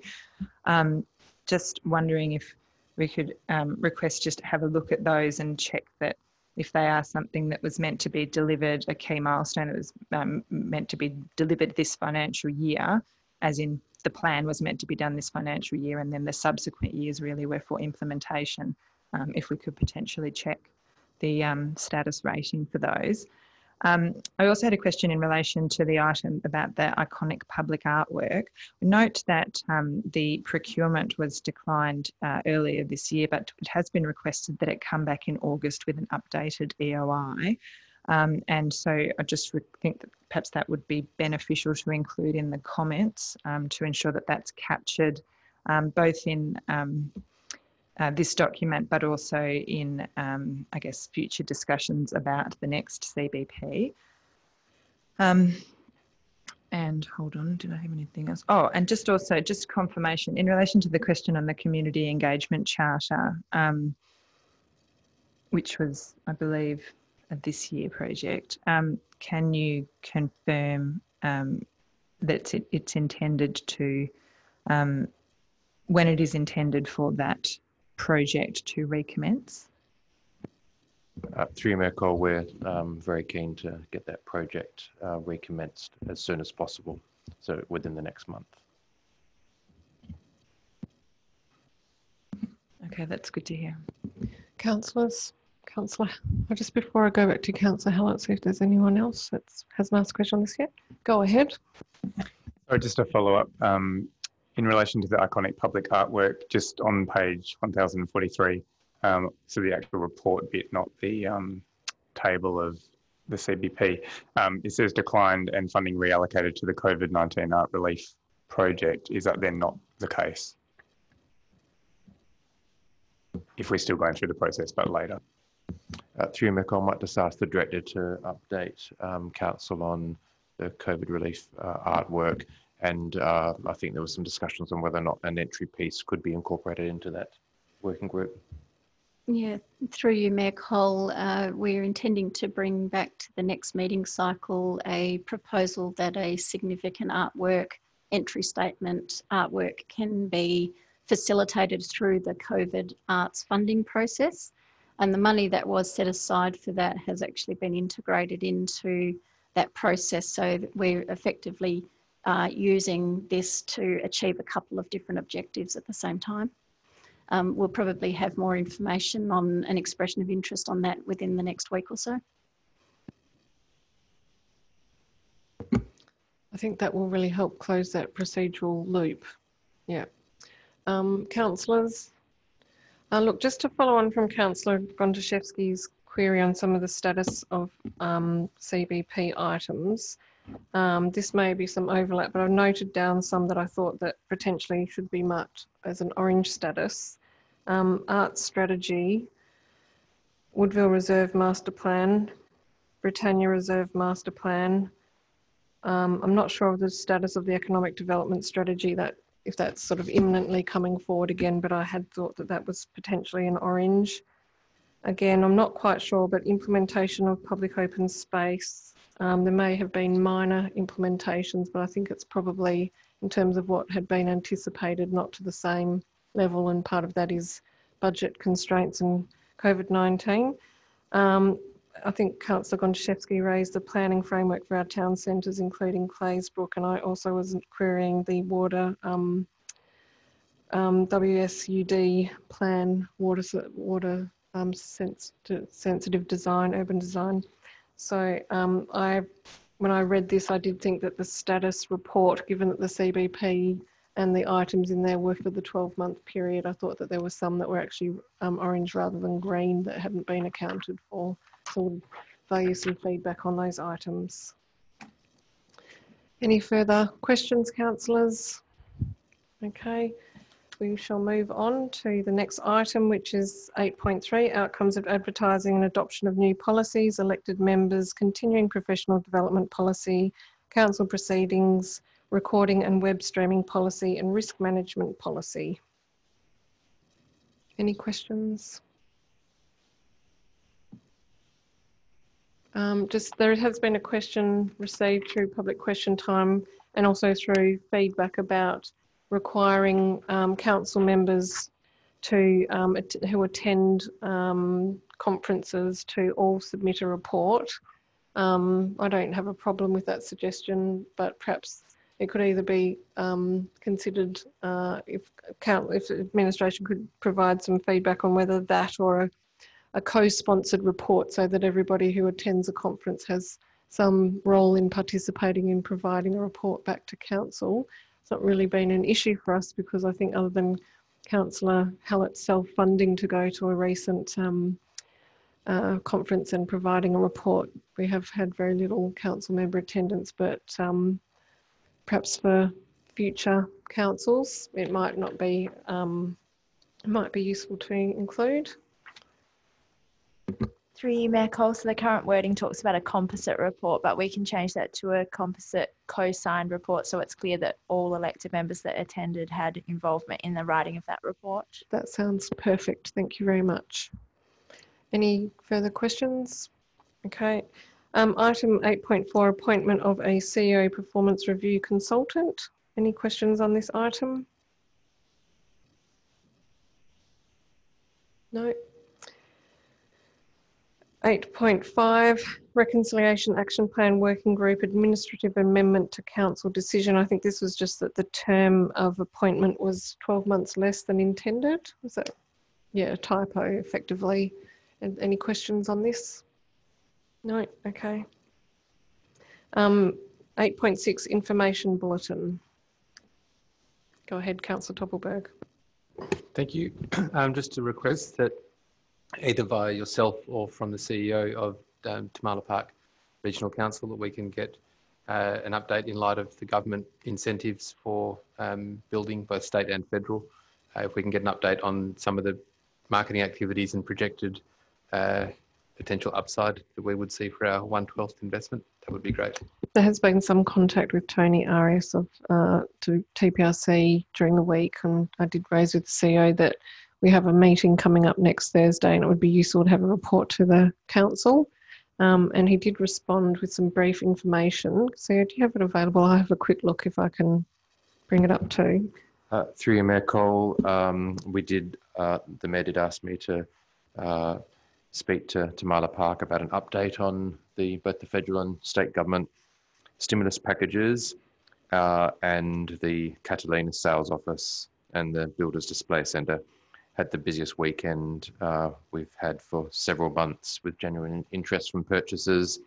The Catalina estate had net sales at 5 net sales for the week, which is a very good result compared to what we've been experiencing over the previous 12 months. And we'll provide a further update and provide that detail in the briefing notes. So yes, I'm hoping for a more fulsome report, and that will be Thursday week, so not in time for the council meeting next week, but I'll flow on any information. Any further questions on the information bulletin? Councillor Hallett. Just in the register of reports on their progress, it refers to the ITP under the car parking strategy implementation one from 2014, and that the draft ITP will be presented to council 2019-20 financial year. So whether that needs to be updated or whether we are anticipating something in a couple of weeks. I get the director to answer that. But through you, Mayor, I might just ask the Executive Director of Infrastructure and Environment to provide a comment on the timing of the ITP. Through you, Mayor, I haven't got an up-to-date time in, so I'll take that on notice. Any further questions? Councillor Loden. Thank you, Mayor. Just a question on the development applications statistics. We seem to sort of stabilised in this sort of 90 to 100 applications in place. Is that, I guess, where we expect it's going to remain? Is that what success looks like for us in terms of development applications on foot?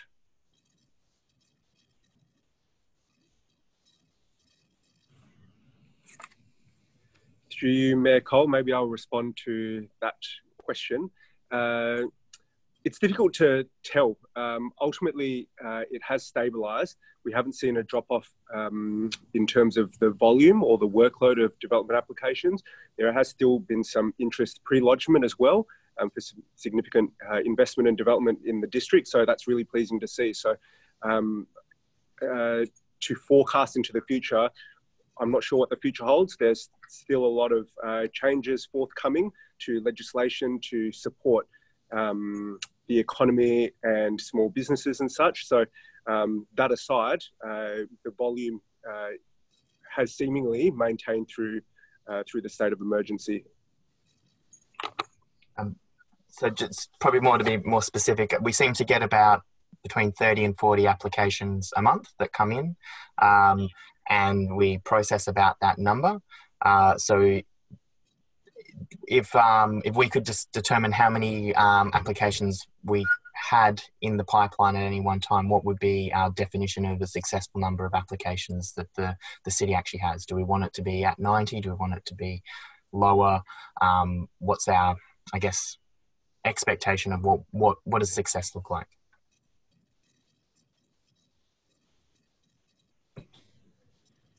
Through you, Mayor Cole. Good question, difficult question to answer. What does success look like? I suppose it's where you, in terms of development applications, you wouldn't want DAs coming in where you wouldn't feel like you're adding benefit to the process. So I guess a number is one thing. As you can see that there's been streamlining of approvals as well, exemptions as well. So I guess balance between that, it's actually the developments where, yeah, again, it's significant investment in the district in order to realise like the built form outcomes that we're trying to seek. So in terms of the numbers, the 30s, 40s that you referred to, ultimately from historically is the number that looks like success for the city. And in terms of maintaining that sort of built form outcome that we're trying to seek. So I'd suggest that that number of the 30, 40s is about right.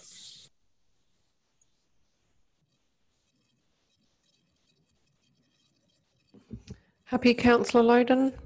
Okay, thank you. Any further questions on the information bulletin? Okay. We don't have any motions on which previous notice have been given or representation on committees and public bodies. We rarely do under these items. There is a confidential item listed, but that I believe was an administrative error and that wasn't intended to come forward to this meeting cycle, possibly next meeting cycle. So I'd just like to say that that was our first hybrid meeting in the chamber, and I think that went well, and would like to say a big thanks to the staff, particularly to our IT team. I note that Peter Ferguson and Shamin have been putting a lot of effort in, so a big thank you for that, and we look forward to seeing you back at the chamber. Anyone who's tuning in, you are very welcome to now come back into public question time. We are having in-person meetings, so we're using the hybrid model for now, where we're still accepting questions in writing and questions in person. So thanks very much, and I'll declare the meeting closed at 8 p.m.